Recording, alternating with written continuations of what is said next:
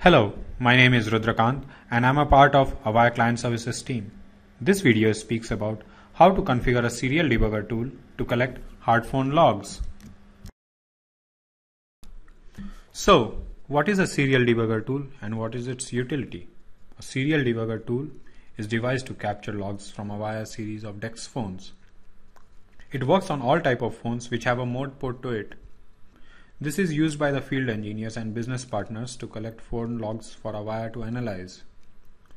This tool captures logs directly from the phone. It is also used to get into the phone's CLI and make administration directly into the phone. It helps to collect logs from the flash memory into our laptop so that we can analyze it offline. An analog socket gets connected to the phone's MOD port and the other end of it is connected to the service adapter. How they are connected, what they look like, we are going to see in the successive slides. Among many utilities, the hyperterminal, which is a Windows-based utility, is the most common used interface to access the phone's CLI. So, how to procure this serial debugger?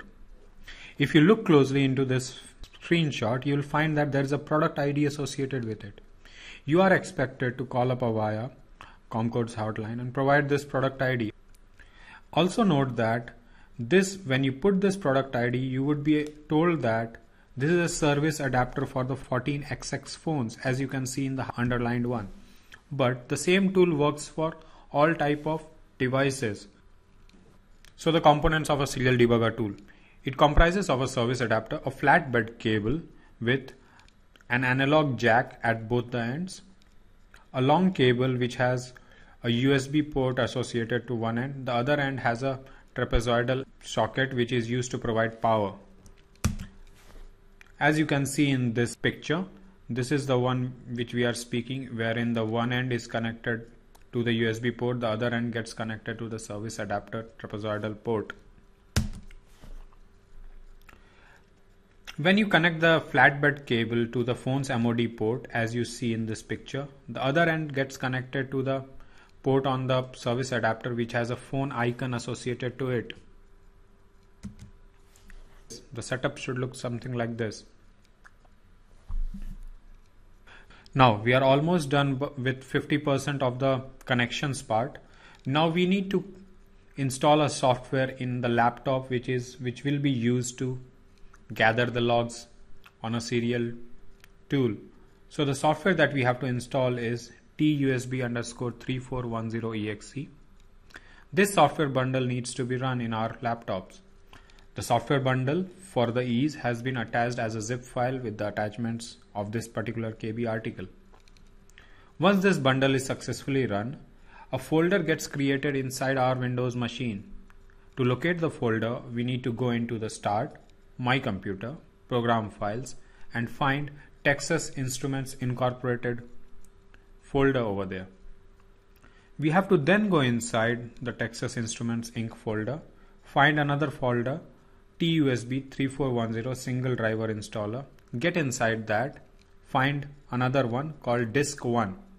Once you are inside the disk 1 folder, you would find executables, one of them being setup.exe.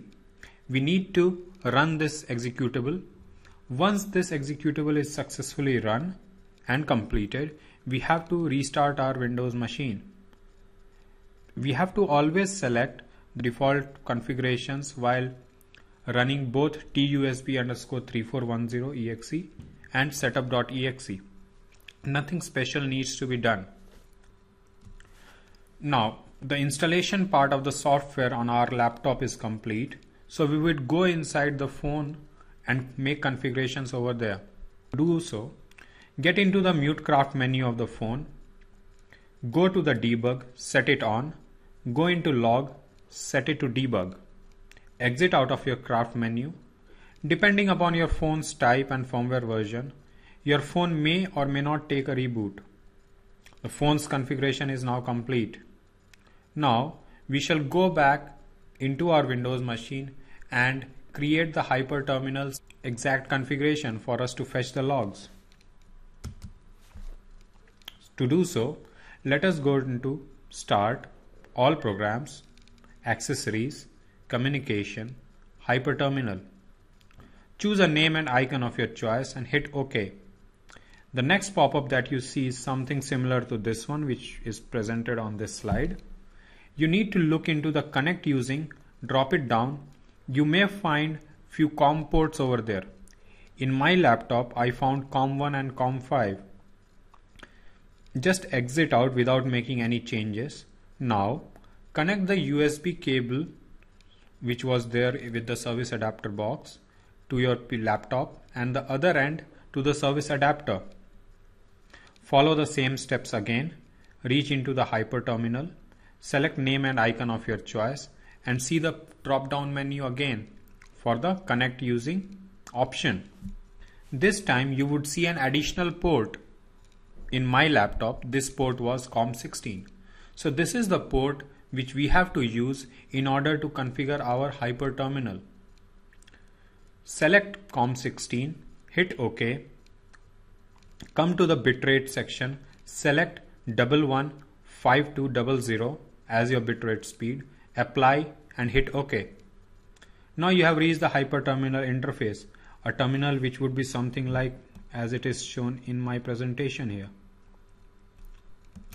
So try to hit enter a few times and you should see something as the output we are seeing over here. This entails us that we are correctly logged into the phone and we are in good shape now. So we are all set to capture phone logs. All the activities carried now onwards inside the phone would show up on the hyperterminal. There are two important points here. If we do not set the phone into the debug is equal to on state, nothing is going to show up on your hyperterminal. If we do not set the phone's logging to debug capabilities, we may not see all the essential information that may be needed for the troubleshooting purposes. The above two steps activates the phone's application to send the log. Now make the phone go off hook and on hook a few times to see the data that gets written. Execute an additional command global brcm blog is equal to 1 to enable the additional logging. Go off hook and on hook again to see the differences in the number of log lines that dumped now. The previous step in which we did global brcm blog is equal to 1 makes the phone operating system to send additional logs. This is very helpful in the troubleshooting of hung, reboot, delayed response related issues which revolve more around the phone's operating system, processor and its CPU utilization. Once we are done with our tracing, ensure that you execute global brcm blog is equal to 0. So I have logged now into a phone. Connections are still the same. So this is where I land up. I hit enter a few times and I'm into the phone. I run a random command pwd to see how I am shaping up. The hyperterminal is responding. So let me go off hook and on hook a couple of times and see how things show up over here in the hyperterminal.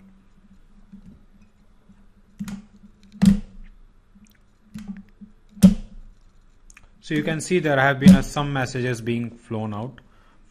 From some of the messages are getting logged in. So at this point of time, as I had said, I just went on hook and off hook 3 times. I execute command as was shown in the presentation. Global brcm blog is equal to 1. I'm entering it. Now I'm again going off hook and let us see if we see any differences in the logging. So look at the amount of logs that got written. I'm still off hook. I'm doing on hook now. So this is the importance of setting it to debug level so that the operating system itself dumps out more messages. Once you are done with your testing, as I had stated, it is very, very important that we set it back to 0.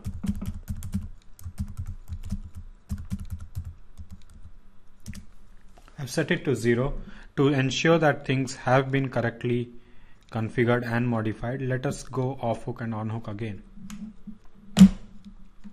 So it looks like we are back into the same state earlier. So this is how we have to configure our serial debugger. Thank you for your time and watching this video. We hope that the information was helpful.